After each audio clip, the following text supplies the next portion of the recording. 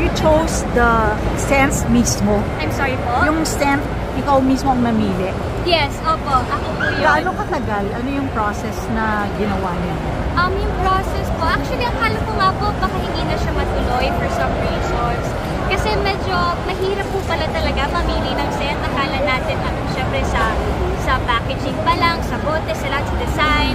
And yung sa amoy po, pinapadalhan nila ako ng mga matatamis na scent na pwede kong pagpilian. So, yun po, ang hirap kasi mahilig ako talaga sa matatamis, sa mga floral scents.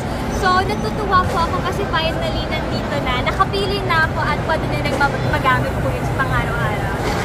Ano yung masasabi mong dreamy day ninyo ni Seth?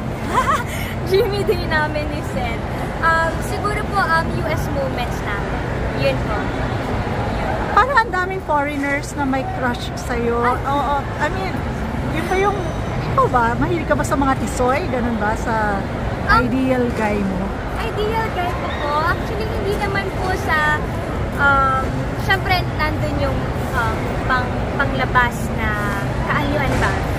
Para po sa akin, hindi naman sa mahilig. Basta po pagka nakita ko naman, nakilala ko yung tao na mabait siya, marespeto sa akin, nagiging attractive siya sa akin for some reason. But it doesn't mean lahat po sa akin attractive porket lahat mabait sa akin. Nakakatuwa lang po kasi sino pa naman ako para batiin nila, kaya grateful po ako sa pagbati nila sa akin kanina sa street. Okay, baliktarin natin. Merong dreamy, meron yung medyo stressful day. What is a stressful day to you?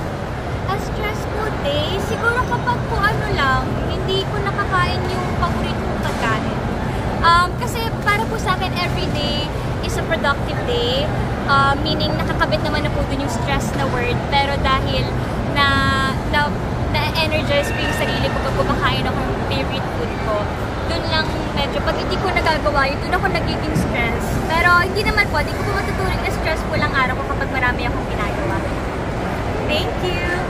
Francine, ikaw ba naniniwala sa signature scent or nagsasawa ka din sa amoy nagbabago-bago pa?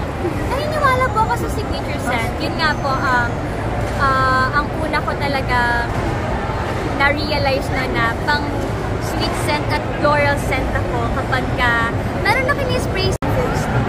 Favorite part of roasting yung po nalalaman ko rin yung kwento ng ibang tao sa